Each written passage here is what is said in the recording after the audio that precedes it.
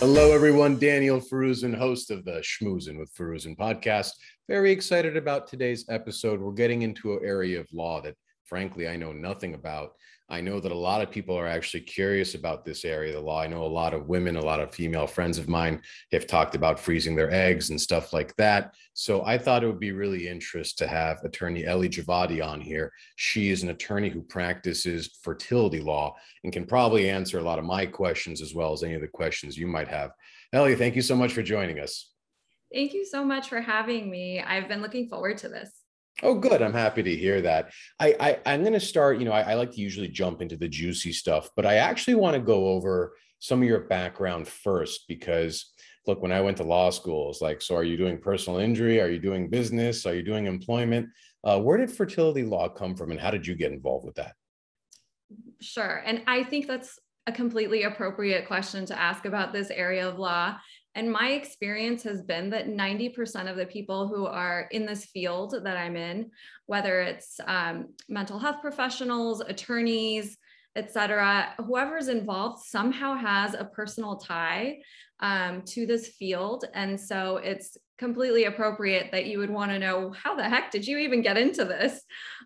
So after law school, I went similar path as you. I was actually a litigator. And at the time, my husband and I were trying to start a family like most young couples, and things weren't happening the way they were supposed to happen. And we were recommended to a fertility doctor. And so we went that route. Long story short, it took a very long time, and it took many different procedures and fertility treatment to get us pregnant and to achieve our dreams of becoming parents. Throughout that process, I met other women in support groups. Now, and I don't mean to age myself, but back then there were no Facebook groups, there were no, virtual support groups. Everything was in person back then. And so I found some in-person support groups. I found that most of my friends didn't understand what I was going through.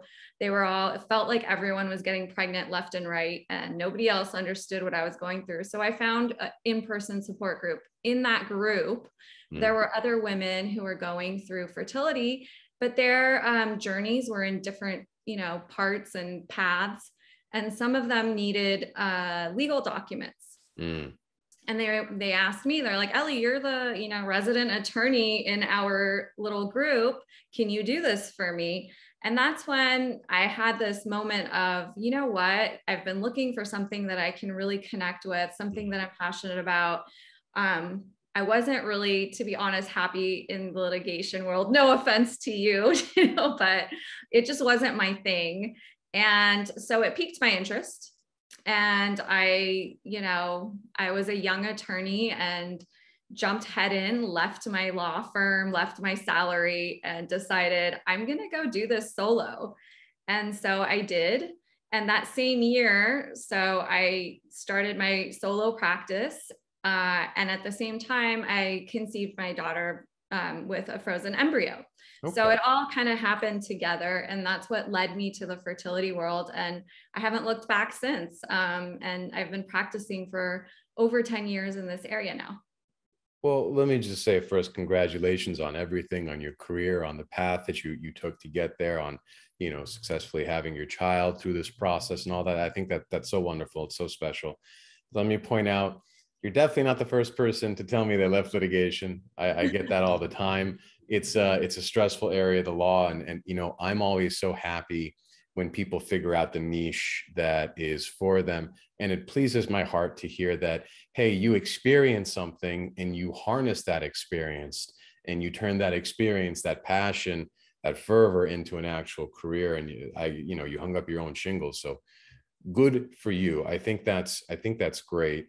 It is interesting just because so rarely, and of course I'm a guy, so maybe I have less to do with this than someone else, but so rarely do I have the pleasure of speaking with someone like you and to pick your brain a little. I'm so curious. So I'm going to assume, please feel free to consistently correct me where I'm wrong during this podcast, but I'm going to assume that a lot of what you're doing involves surrogacy, the freezing of eggs and things like that. I wanted to ask you specifically about surrogacy, Can you describe the process? Yeah, of course. So most of my practice is surrogacy. So you're right. And there's two different types of surrogacy. There's a traditional, what we call traditional surrogacy, and that's less common these days. And traditional surrogacy involves someone who is not only carrying the child, but also their egg, so their genetics is also involved. So you're essentially using sperm, right, from whoever the intended father is, and you're fertilizing the egg, getting the surrogate pregnant. So that's called traditional surrogacy. And then in the end, it becomes the parent's child. So that's traditional. I rarely take those types of cases. They're less common. They're super, unique and special, and it has to be handled the right way. The vast majority of surrogacies in the United States are what we call gestational surrogacy. So the surrogate is gestating, but it's not their genetics. It's completely somebody else's egg, which is the genetic component of the female, right? And the sperm for the male. And of course, we have differences now with, fluidity and gender. So all of that has changed and flipped too with what what we're calling it. And we're trying to adjust in the fertility world too. But typically a gestational carrier is carrying the pregnancy, but is not related to the child at all. Does that make sense? It does. So traditionally it was the surrogate was the person whose egg was used, and the father is a person whose sperm, whereas the more contemporary version, the client's mother and the client husband, the father who's going to provide the sperm, they provide those materials, and then is that done in vitro or something before it's implanted? So mechanically, it was much easier to do traditional surrogacy back in the day, right? So as you can imagine, if there was a couple and they were not able to conceive, then they could just use the sperm and inseminate another woman, and she would get pregnant and carry their child for them, right? And then it would be their child. But as we've advanced in technology and there's in vitro fertilization involved, right? You can actually use the woman's egg. You can use the male sperm, fertilize it in a lab, put it into a surrogate, and the surrogate hopefully gets pregnant and carries to term. And then when the surrogate delivers, the parents are on the birth certificate in the state of California. Okay. Now, I just want to make one correction. It's not always a man and a woman who are using a surrogate. So as you can imagine, there's same-sex couples who want to become parents, and they clearly don't have a uterus to complete that process. And so they might have an egg donor, right? And they create embryos with an egg donor, and then they transfer those embryos to a surrogate and then have a family. Okay. Oh, this is such an interesting area of law to me. Right. You said that in the state of California, the people using the service would be put on the certificate. Is that not the case outside the state? Can you tell us about that?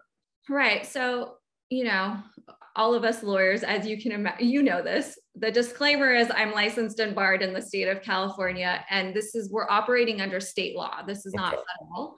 And so every state has different laws and statutes and case law, in fact. So there are states, for example, where surrogacy is criminal. Paid surrogacy is criminal. You can only have a surrogate if the surrogate is doing it altruistically for no compensation, like a family member or a friend. In the state of New York, it was illegal, right? So you could not pay a surrogate to carry for you. It couldn't be compensated. You could only do what they call altruistic or compassionate surrogacy. They just changed their laws as of last year. So now New York is changing. So other states have different laws. California is very surrogacy friendly. And we have a family code section that's devoted to surrogacy. And so a lot of people from other states and other countries, even internationally, come to California for surrogacy. Oh, that's very interesting. Okay. Do you have a lot of clients that are from outside of the state? Is that part of your practice? I do. Yes, I do have clients that are from other states. And I have tons of clients that are international too. If you don't mind me asking, and I'm not trying to get into the magic sauce, but Right. how do you go about soliciting clients internationally or out of state? I know a lot of what I do is referral based, but it's based on a local network. How do you do it? It's referral based. Exactly.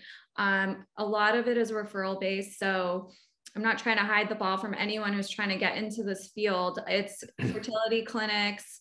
There are agencies that will match surrogates and intended parents. They do a ton of the legwork for parents. They'll screen the surrogate, they'll screen the intended parents and put people that really match together. Mm. But it takes a lot of trust and experience. So they want to refer their patients to attorneys that are compassionate and who really know what they're doing, especially when they're international, because that can be royally messed up if you don't do it correctly. Oh my goodness. Yeah. Yeah, I don't mean to get into any attorney-client privilege materials, but maybe do you have examples of case law or stories that are told in your industry, obviously, without saying the names? Yeah, I mean, I can just give you general examples. Other countries have different laws, different ethical feelings about surrogacy. In some countries, it's illegal to have a child if you're a same-sex couple, right? Mm. And in other countries, it's illegal to go through surrogacy as well.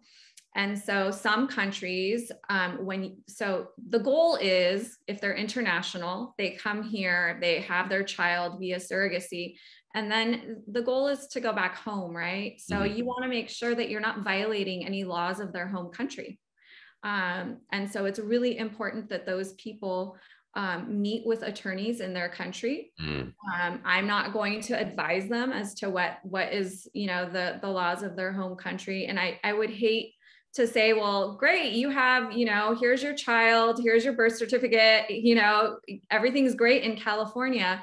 But the goal is to be able to raise their family where they want to raise their family. And Yeah. so if you go to an attorney who doesn't understand that layer of it, there could be hiccups when they want to go back home, right? If things weren't done properly back home.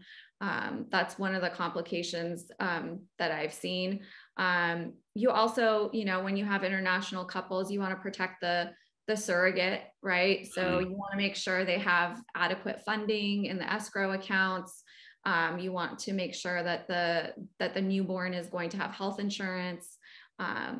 There's other layers involved there. And so I know myself and a lot of the attorneys in this field, we get together and we really try to raise the bar and ethically move forward. And I'm always mentoring others because I feel like if anyone makes a mistake, it just, it has like a ripple effect. And I just want everyone, when we're talking about human life, right? We're talking about babies, not property or money. And so it's really important to do what's in the best interest of the child in the end of the day. So it can go it can go wrong if you don't consult with an attorney in the home country.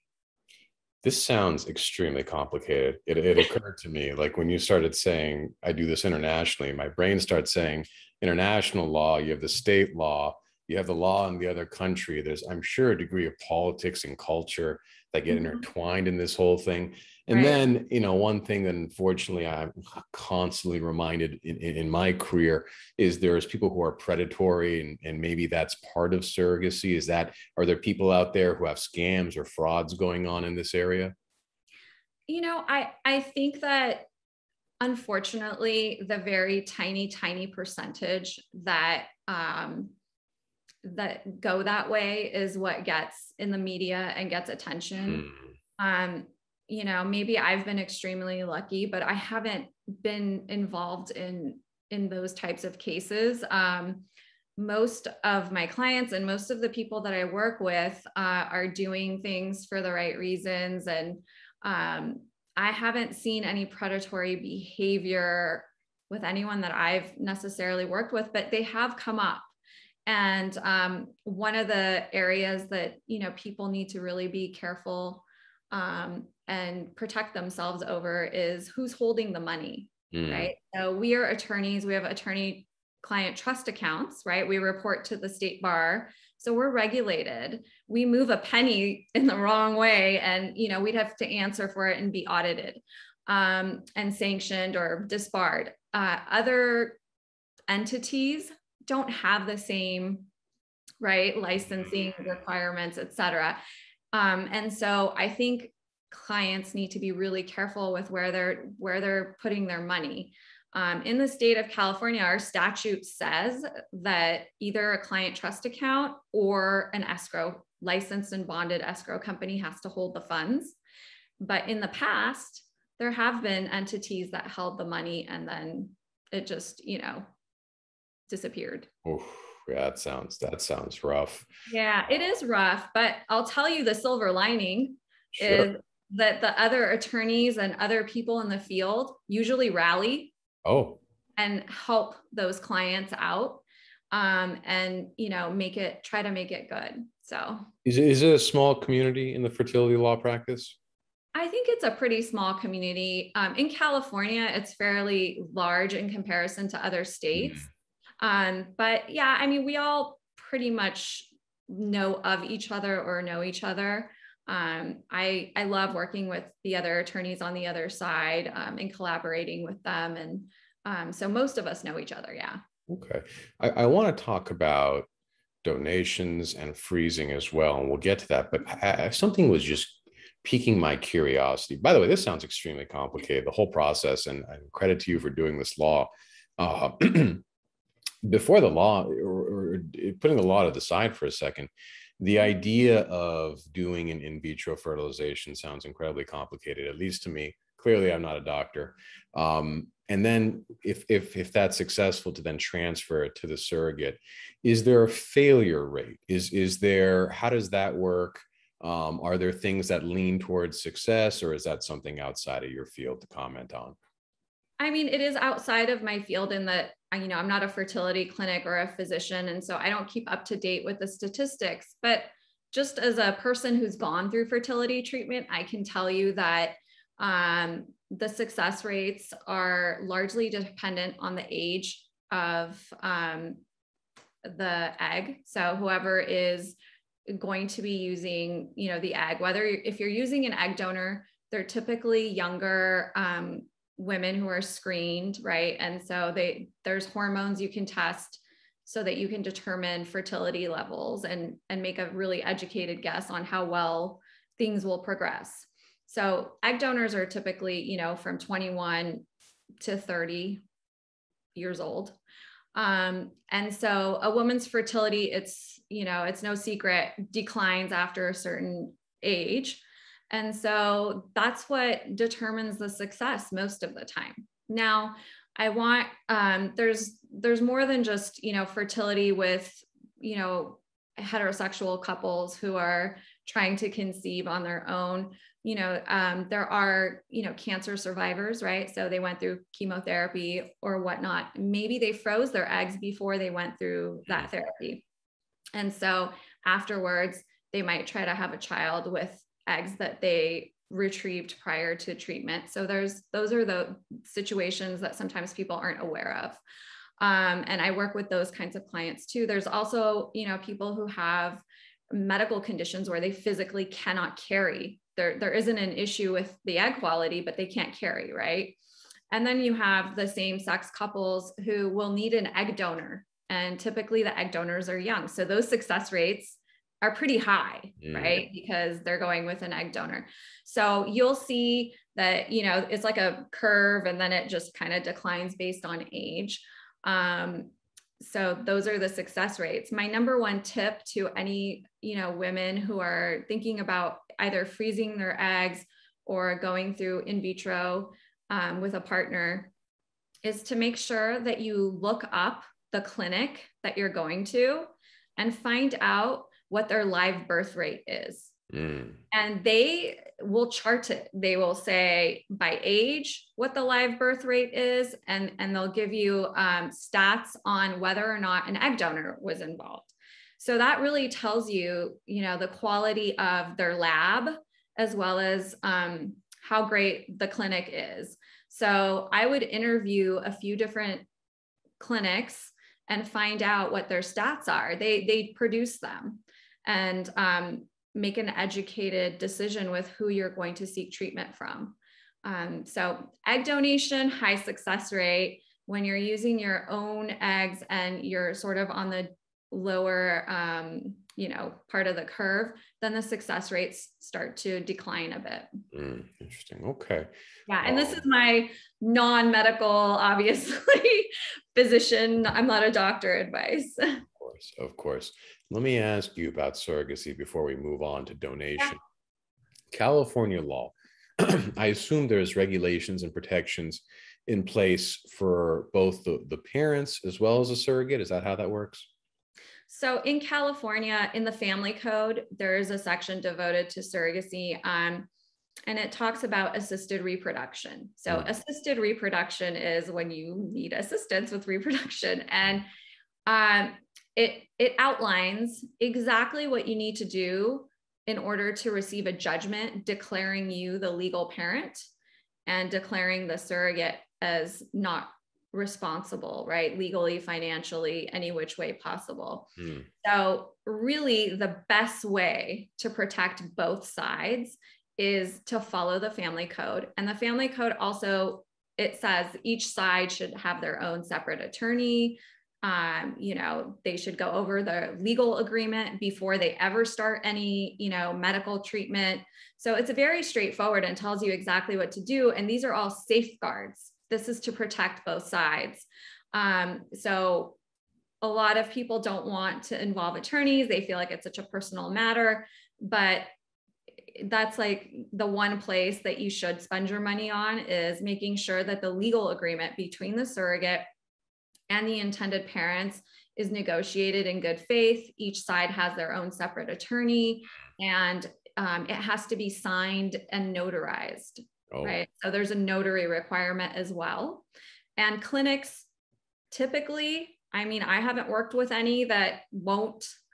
They all require it. They want a letter from the attorney that says both sides have reviewed the contract, both sides had their own separate attorney, everybody is signed, I am clearing them legally to move forward before they do any medical treatment. And so this really protects both sides legally. Let me ask you a question. What if there's a situation where one of the two sides can't afford an attorney? Let's say the surrogate can't afford an attorney. Is there a fee shifting provision or something like that? So typically the parent covers the surrogate's legal fee. Okay, that's what I figured it would be. And that fee, and that would be part of the contract that the parents are covering that. And 100% disclosed, potential conflict of interest, all of that. Okay, that's fine. Let's say someone decides, hey, I want to have a surrogate pregnancy. What's the time frame from the decision to the actual birth? From being matched together to birth, it could take up to 2 years.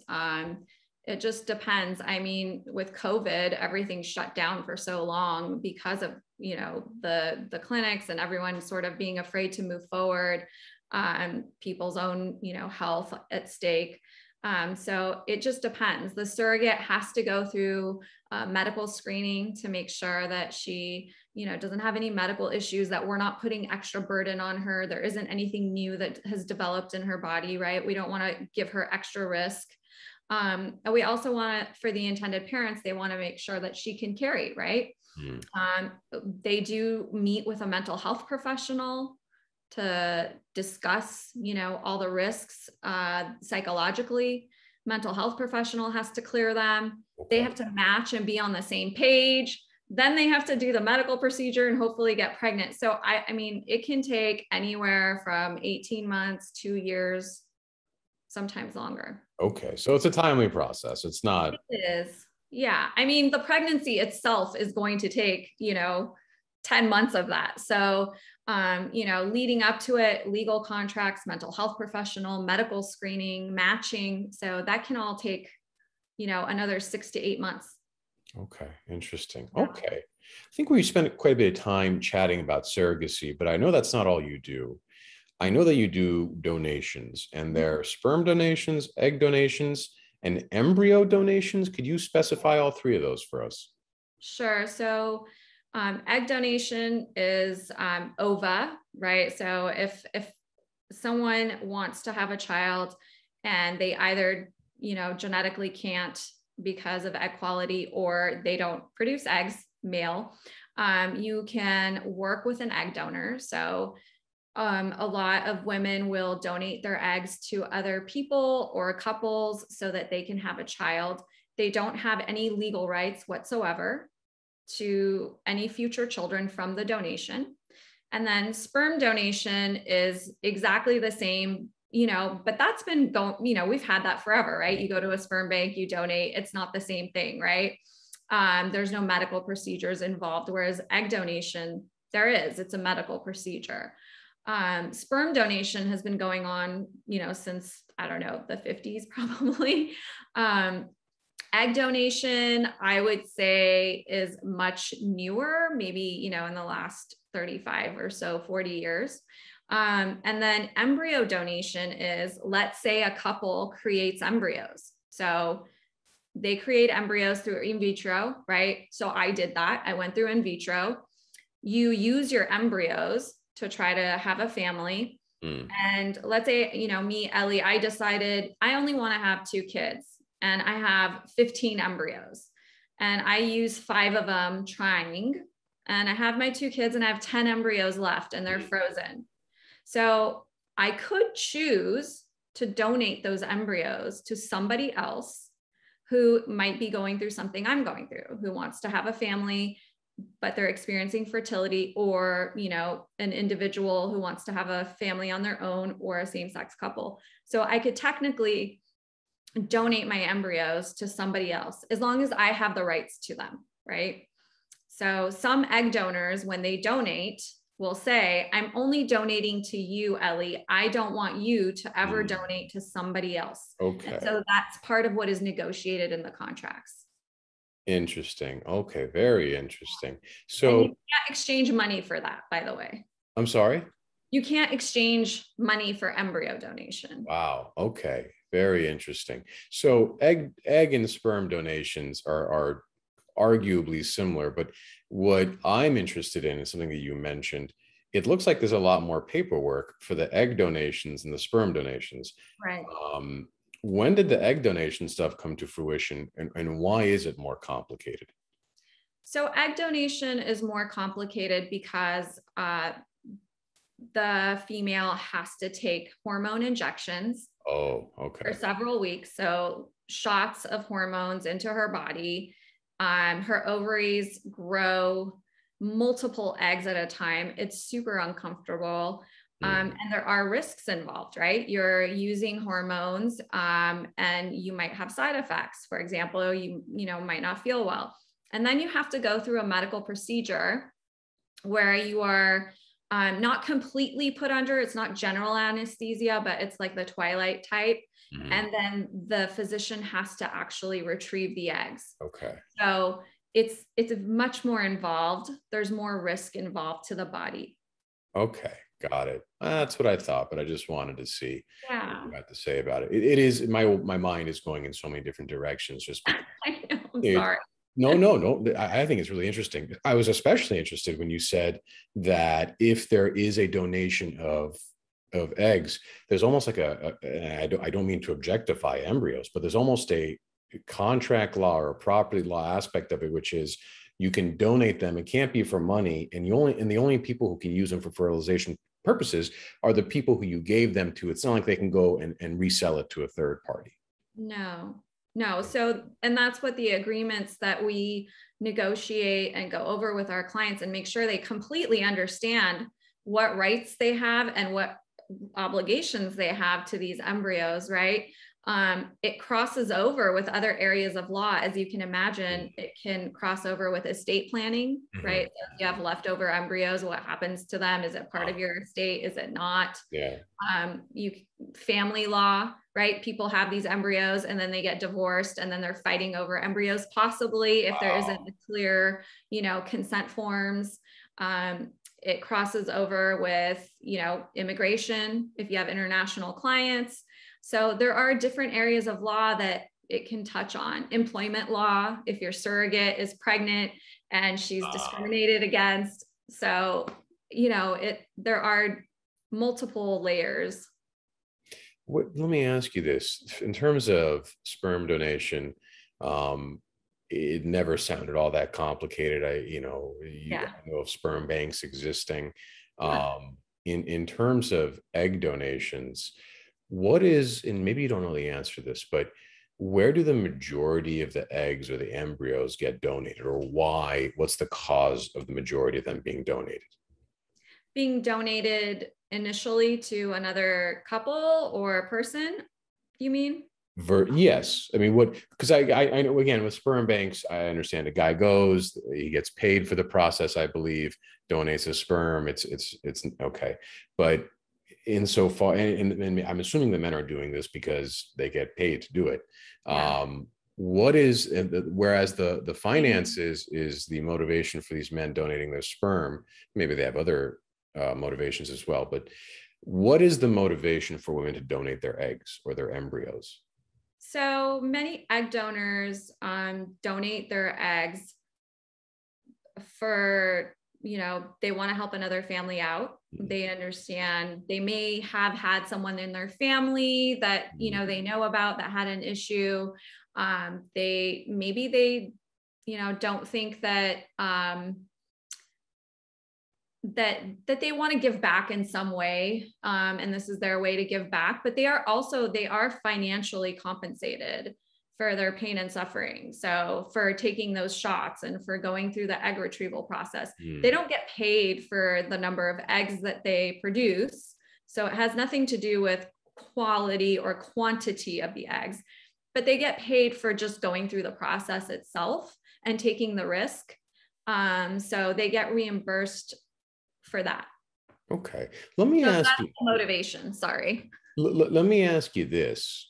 And I'm please don't quote me on this, but I remember my friend was telling me something about a sperm donor who was found to be the father of the eventual child. It might not have been in the state of California. Frankly, it might not be true at all. I'm not sure. I'm going into my deep memory here. Do you know anything about this, where someone donates and then later, by some mechanic of the law, becomes the actual parent of the child?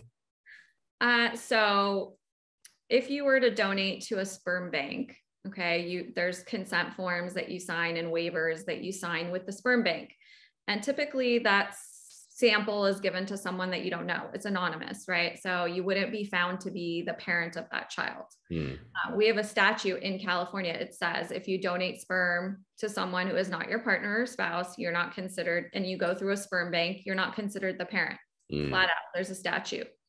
In some situations, people know each other, right? So we call it known sperm donors, right? So they're donating to somebody who is their friend, for example. And in the beginning, maybe they decide, I'm just donating. But then if you hold yourself out to be the father, if you start behaving like a father in those first few years of a child's life, and that child believes you to be the father, I mean, it's in the family code as well, right?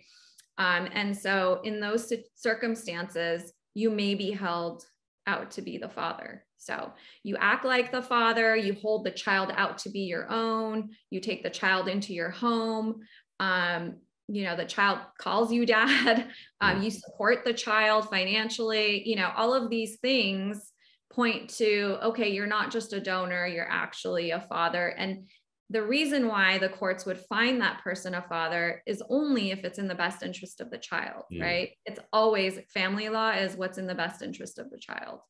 And in those situations, if you're behaving like one, acting like one, then that's the only way you would really be held to it. Most of the time with sperm donations, there's an agreement between the parties.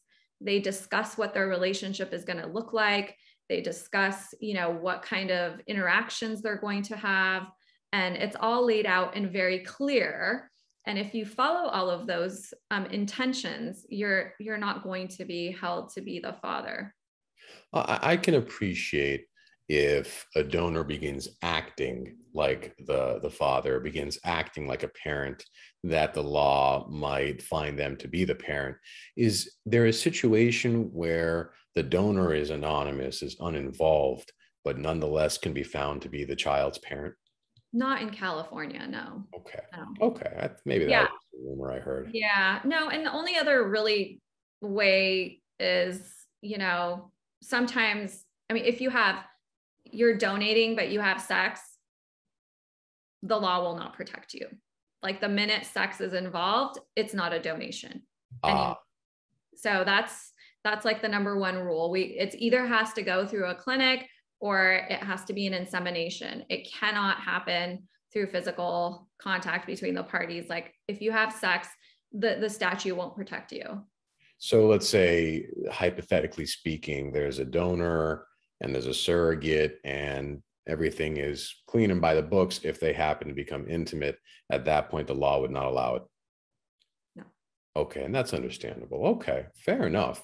Let me ask you, let's say a woman is deciding, or a man is deciding to go through the process of donations.